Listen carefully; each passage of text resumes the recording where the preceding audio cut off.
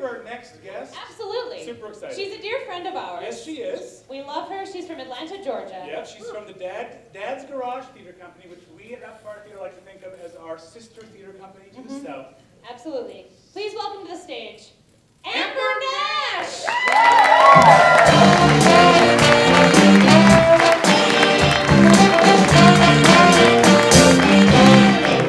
Thanks, guys. I am doing a solo show here at the Fringe, and I feel like that is the time to do all the things that nobody ever asked or wanted you to do. So I am going to do for you my piece in the show that is a stripper dance.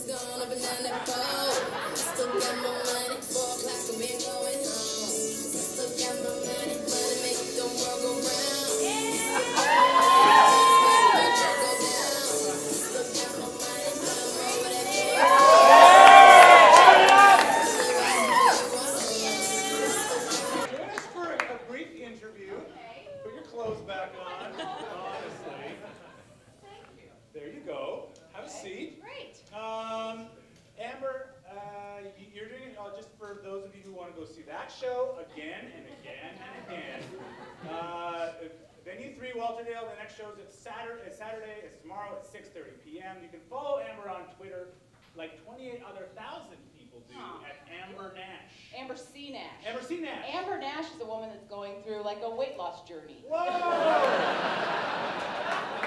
So AmberCNash. Yeah. Awesome. And we've known you for a while A long now. time, yeah. 10 years or so, probably. Yeah. But most people know you for another reason. That's right. You might recognize Amber's voice as the voice of Pam Poovy, yes. on Archer. That's right.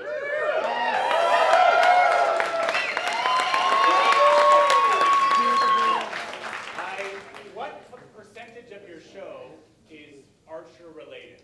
0.5%.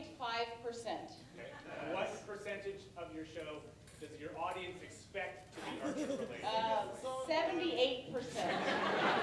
It went well. We had a good house, and I was like super nervous. And my husband, who's Kevin Galise, who was writing in the writers' room tonight, He is a fox. He is a fox. Yeah. His whole family was there tonight, and his little brother Ethan, who's like 15, was horrified. Yeah. Speaking of Atlanta, and just your dance reminded me of this. There's a strip joint in Atlanta that's fairly famous. The Claremont Lounge. Tell our audience about it as a cultural destination for if they ever or when they go to Atlanta. Well, the first thing is it's in the bottom. It's in the basement of the Claremont Hotel, which is an old hotel. You can tell just by looking at it, and it in fact got condemned like 6 years ago, but the basement is still open somehow. When you approach it, it looks like a bombed-out hospital. Yeah, it's terrifying. But then you go in, and it's like the most welcoming place on earth. There's no ventilation. Everybody is smoking. The wallpaper is flocked. Yes. And there's carpet. Gross. And all the strippers, we call it in Atlanta the place where strippers go to die. Oh, wow. Most of the strippers are over 60. And if you're under 60, there's something wrong with you. I went there for Kevin's bachelor party. Yeah. And the thing that really struck me the most was that the strippers have to go to a jukebox to put in $1 bills to play the songs that they dance to. Or watching a woman like march, kind of half nude, march over to a jukebox, put it in, the song starts, she's not on stage. No. She has to like walk back to the bar and get on it. And she's over 60. Yeah. Or if it's Wednesday, she is stripping to whatever karaoke is being.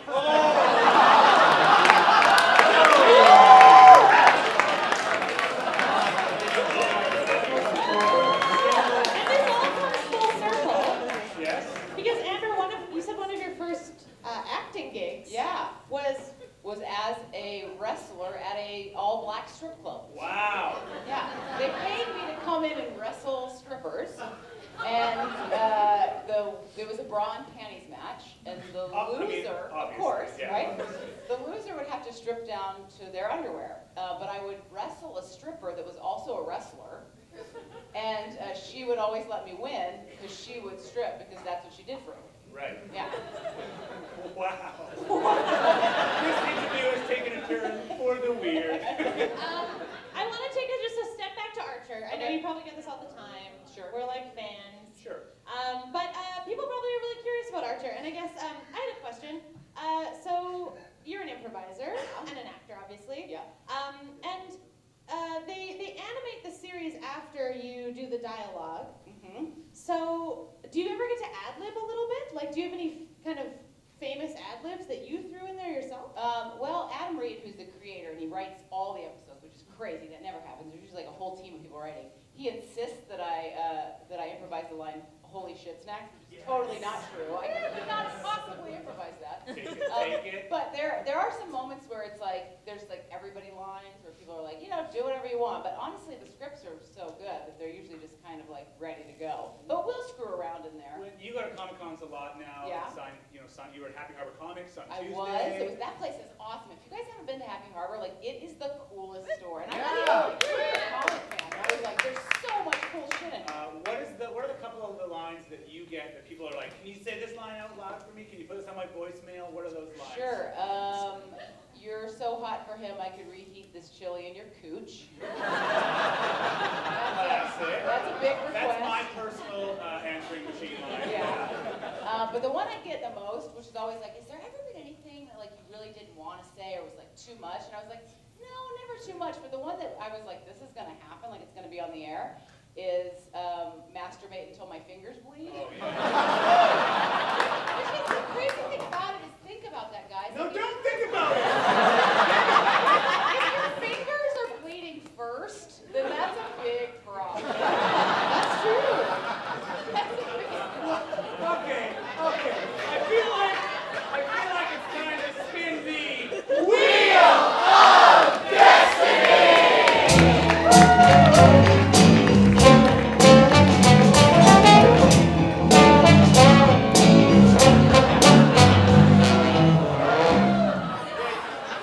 Y'all didn't realize that's the purple dildo.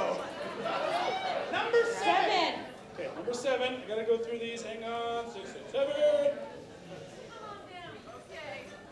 Okay, so this is one of the ones that we have. We tried to do a few like Mary Poppins style ones. Okay. This one's called Spoonful of Sugar.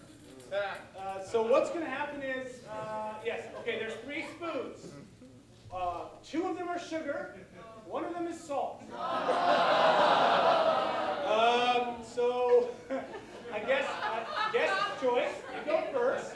Then Amy and I will take. Well, Amy, you ladies first. After you can go, and then I will take the third one. Okay. Oh no. Spoonful of sugar. Is there water around? Okay. Oh my God. Cheers, everyone. Yes.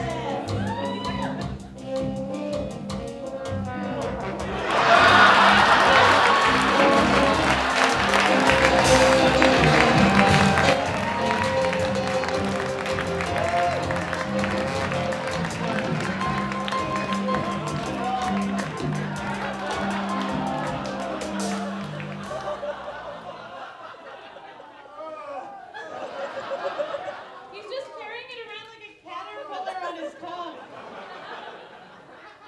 Oh, it's the grossest thing in the world.